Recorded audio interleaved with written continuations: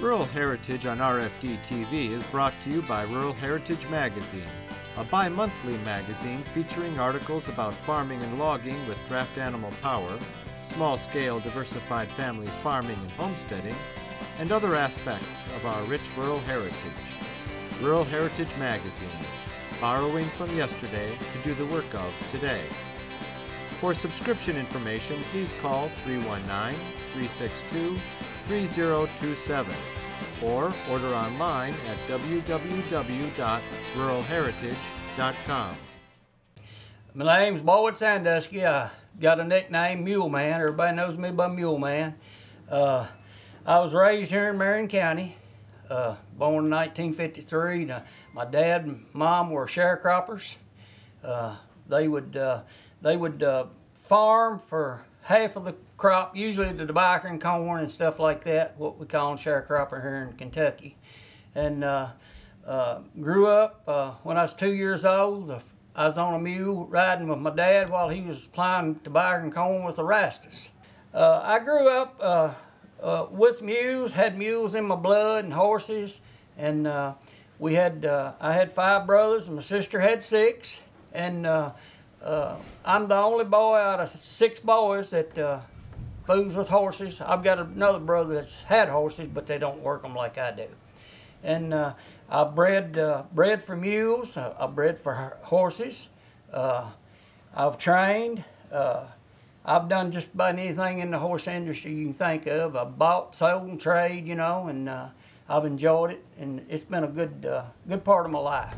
I've bought young mules and break them and sell them, you know, and I don't know. I would say 4,000 or 5,000. You know, I've had a bunch. Yeah. And I was a pretty good sized horse trader back a few years ago. You know, not so much now because my health failed me some, and so I'm in more riding now. You know, I quit deer hunting and squirrel hunting, rabbit hunting, and I ride the back roads in Liberty and Marion County and different places like that, you know, and I enjoy the scenery. When we ain't got nothing to do, that's what we do. What kind of wagons did you build over the years? All different kinds? I built every kind you can think of. Different types of running gears, the cutting part, the mechanism on the cutting part, everybody have a different idea. Some of them were good, some of them were bad, and you would try to, the ones you thought were bad, you'd try to explain to them, you know, you don't want that, but they did, and then they would come back and want it redone again, you know. So, you know, people got to live and learn, you know. When you say cutting part, what is that? The fifth wheel? That's the 5th wheel. Yeah. Okay. I usually use, I have used square pieces, you know, a square piece, 10, 12 inches square, and I usually use 10, 12 inches round, you know, flat together. That makes your best one, you know. I've even done them different ways, you know. And I've built them with tops on them. I've built them without tops. I've built show wagons, you know. You name it, I've built 4 carts. I've built about anything you can think of. Mules and horses, I wouldn't go back and change nothing. Everything that I've done, I'm happy with. Whatever the good Lord has for me in the future, I'll be happy with. And I thank the good Lord every day for my friends. I couldn't make it without my friends. Yeah. They're a big part of your life. You never know which ones you're going to need or when you're going to need them. And we've taken some of the very best photos by J.C. Allen & Sons and put them in 3 volumes called America's Rural Yesterday. Volume 1 is Fieldwork, which features photos of farmers in the fields, plowing, cultivating, planting, and harvesting the crops with draft horses, mules, and vintage tractors. Volume 2 is Barn and Farmyard, which shows farmers working with cattle, horses, poultry, and hogs, as well as putting up hay, silage, corn, and other crops grown for feed. Volume 3 is At Home and in Town, where farmers and their families relax in the parlor, eat together in the dining room, and prepare meals in the kitchen. It also shows what it was like in small-town America in the 1930s and 40s. To order a copy of these books, just call toll-free 1-877-647-2452. One copy is $24.95, or order any 2 for $44.95. or all 3 for just $54.95. Shipping on the first book is $7. and $3 for each additional book. Please call toll-free 1-877-647-2452 or order online at www.mishka.com. What we're going to do here today is I've took these and set them up here, and I drilled, I laid this, first off, what I'm going to do before I do, I've cut these off of a piece of rod. This is high tensile metal. It won't bend. No matter how much weight I put in it, won't bend. It would probably break before it would bend. It's real tough. You have to use a chop saw to cut it. You can't cut it with a band saw. Is that salvaged metal? Yes, that's salvaged metal. From one of my nephews that works at some factory. He had some of them and he gave them to me. They was on a rod about that long, and this end was bent. They had to, you can't heat this and bend it. They take them and put it in a press, some type of press, jig or something, and bend it. And I'll weld this on here like this right here so that I can hook my chain on here. I'll have something to hook to. Usually I put one on the back. On this one here I'm not going to, because I'm going to keep this sled that I built. And so the first thing I'm going to do is flip them over and do that. And then I've got these are heavy. I've got these here that I put up here, and I pre-drilled a hole so it wouldn't take forever. I pre-drilled a hole and stick these bolts in there.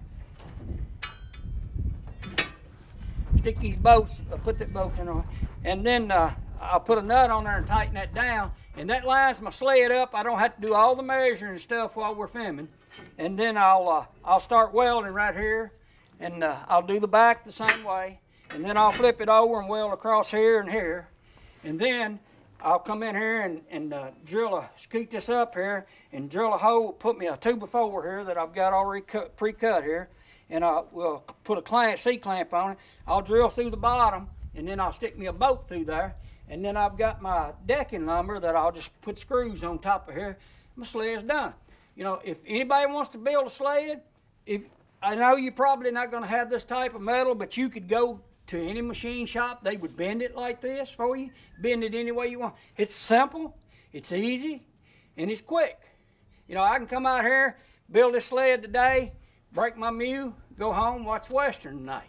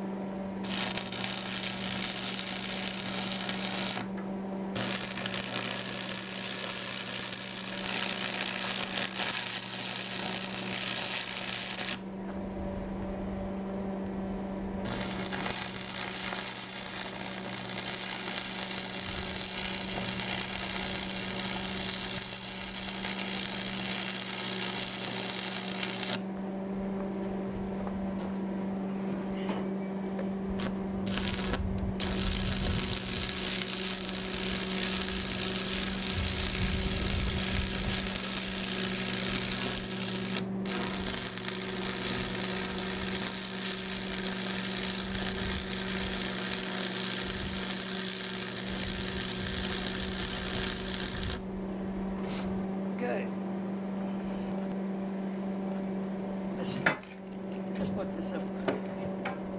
Go ahead and put your bolt in.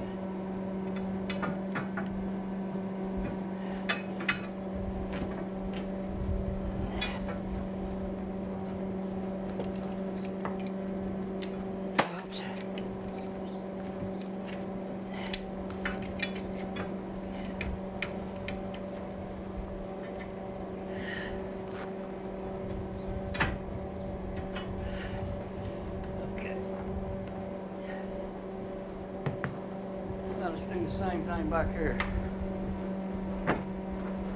Put your bolt in. Pull your side back. Back this way. Just pull the whole thing back. Come on back. Come on back. About right there. Now, there's a nut there. Just put that nut on there and tighten it up with your hands.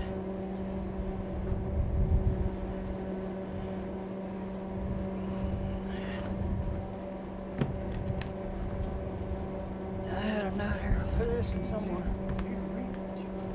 Huh? No, it don't matter. There. Get that nut right there. Put on that one. Watch that thing, it's hot over there. It won't take you long to look at it.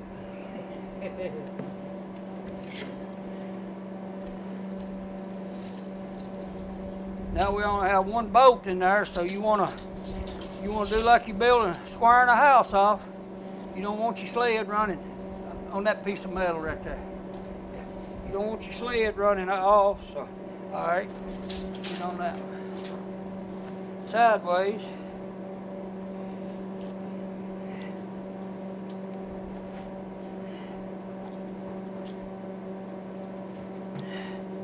Okay, go back to the other one now. There's your corner to corner. And get them. There we go. That's got it. That way your sled won't be twisted. It's a very simple thing there to do. It doesn't take long to do it. If you're going to build you a house, you want to square it off, measure from corner to corner. This is the same theory here. Very same thing. Now what we're going to do is I'm going to weld these up. Just hold down on that one right there. Yeah, like that. Watch your eyes.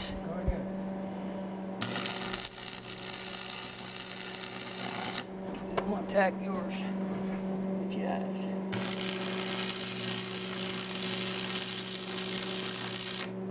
Okay, let's do this one back here.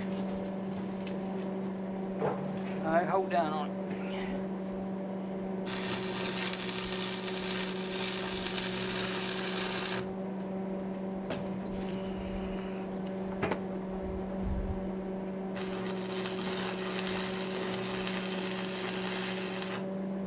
Okay, I've got all four corners tacked.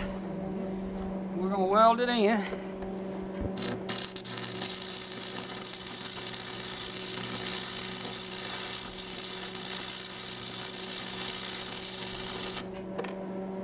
When you're welding this thick metal, I'm using a 1/8 rod. You want to keep plenty of temperature so it'll hold. If you don't, if your temperature is not high enough, when you go to hook your horses to it, it's liable to come apart and you'll be sitting back here and the sled will be going on.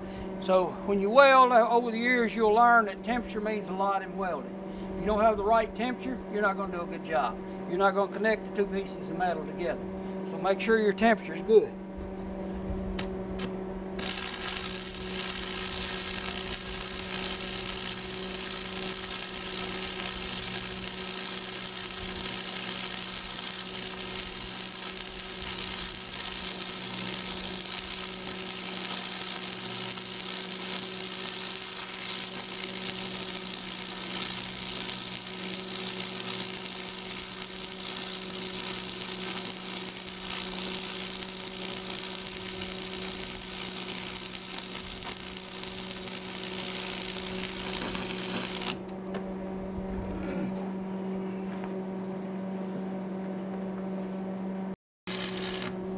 Okay, Donald, we're ready to flip it. I may have to move some of this stuff off. Yeah.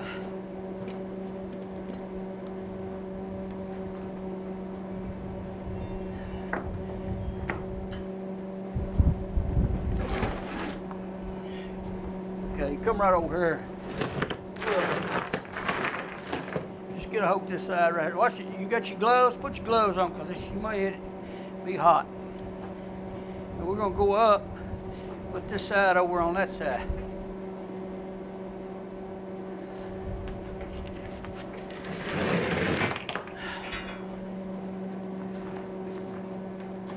Okay, I got this side. Now just slide your side over.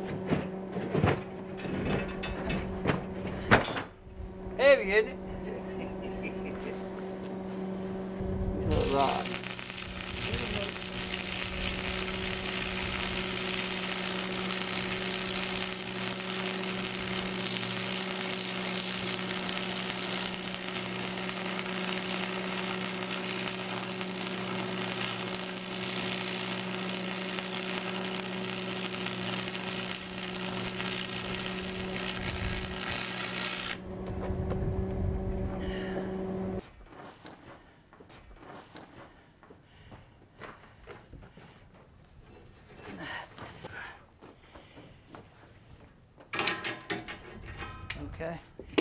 Flip her again. Come my way. Okay, come over here.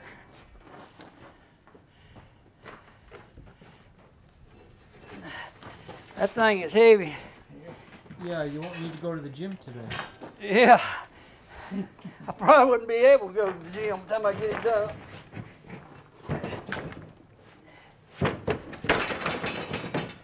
I'm gonna guess that weighs 200 pounds. Probably. That's all steel. My wife says you don't get rid of nothing. Here we are. Trick is just being able to find it again. Exactly when you need it. Put it, yeah. All right. Put it right even up to the front. You even on the end? Yeah. Well, that's good because the measuring tape was right. They don't change. Take your clamp and clamp it.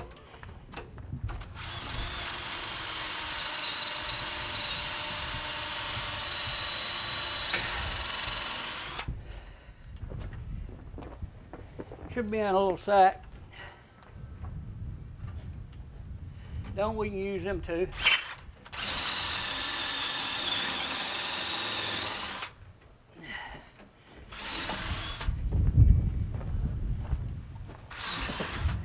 So you're using carriage bolts so they go more flow? Yes, I use carriage bolts. Now these nuts here, they've got the washer built on them there. That way you don't have to have a lock washer on the bottom. You use carriage bolts for wood. Just drive it down in there like that. And you know what? I ain't got a socket that'll fit that. Okay.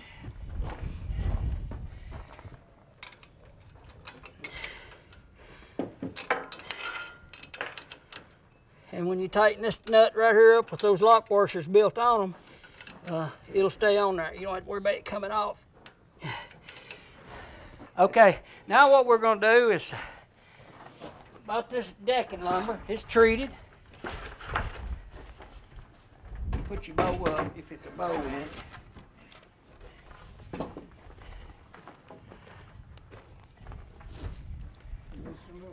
And this one. Yeah, put your bow up. I tell you what, let's make this let's make the front even and let it hang over the back. If it's going to hang just a tad probably. Make sure it's there. This side here is good. Okay. Now, this right here is one of the best tools they ever invented. I don't know who invented him, but I'd like to meet him and thank him for our impact driver. When you get older, it makes life so much easier. Everything changes over time. Used to, we would have used an 8 nail or a 6-penny nail to nail something like this on. Nowadays, they've got wood screws, which are, man, they're excellent. About anything I do anymore is with screws. So what I'll do is I'll just simply put a couple screws in here. Get it going the right way. Is that even back there? Yeah.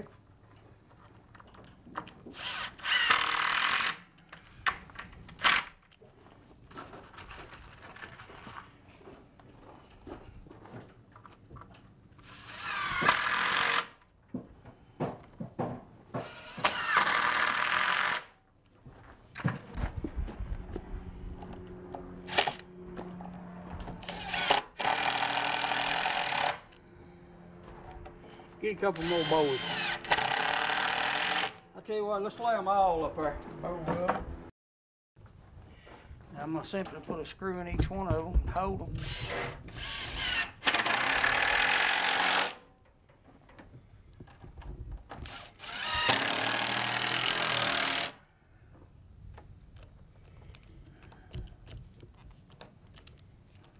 Well,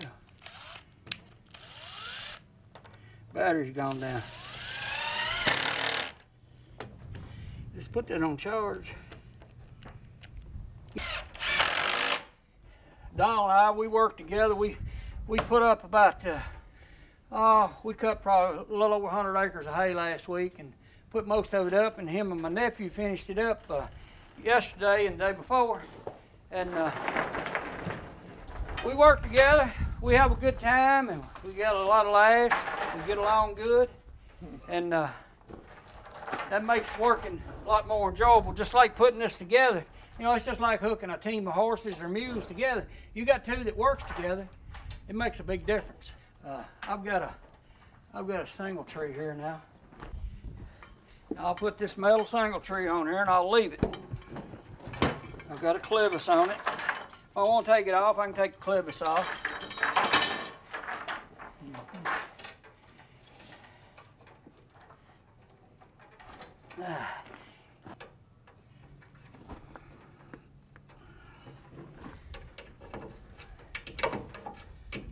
Reach bigger enough? Not hardly big enough, Donald.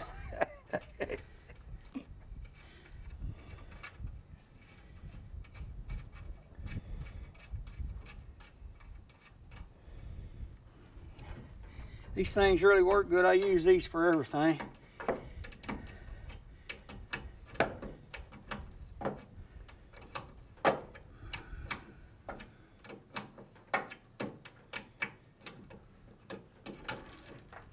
Okay, you got that one over tight?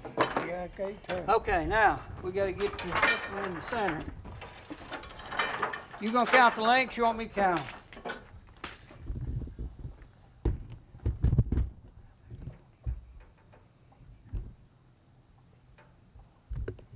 Hold that 25 right there.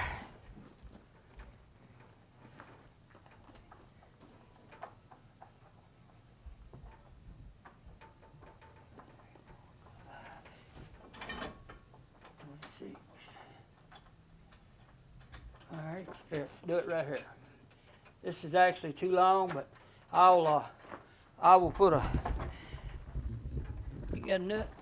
I'll put this on here, and what I'll do is I'll get one that fits, and I'll put a regular bolt on there with a wrench head, Hicks head on it, and I'll put a lock nut on it so it won't back off.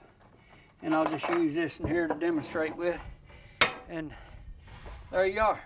You want to lock that, I mean, it'll find center when the mule pulls, but you want to lock it in center so it doesn't get sloppy. So here's what happens. Let me take this back off and show you what happens. Yeah. For those that are not familiar, pull it both out. Hold it. Now, let me get it up here. Okay, now we're pulling straight. Let's say we're even right there now. Right. If I don't have that bolt in there to lock it off center, when your horse or mule goes to turn right, here's what happens. Your horse or mule is going this way and your sled's going that way. Right.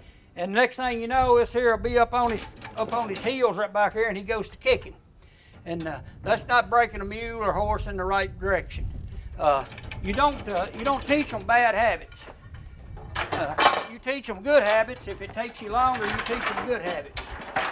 Sled finished. There you go. Beauty. And also, whenever I get me a seat or something, I'll come back in here with a 2x4, front and back of the seat. Thanks for joining us today at Rural Heritage and RFD TV, where we borrow from yesterday to do the work of today. This program is available for purchase. To order your copy, please call 319-362-3027 or visit www.ruralheritage.com. Rural Heritage is a bi-monthly magazine dedicated to draft animal farming and logging, as well as other aspects of our rich rural heritage. It is published by Mishka Press, which also offers a complete line of Back to the Land books, DVDs, and calendars. Call or write for a catalog or subscription information, or visit our website at www.ruralheritage.com.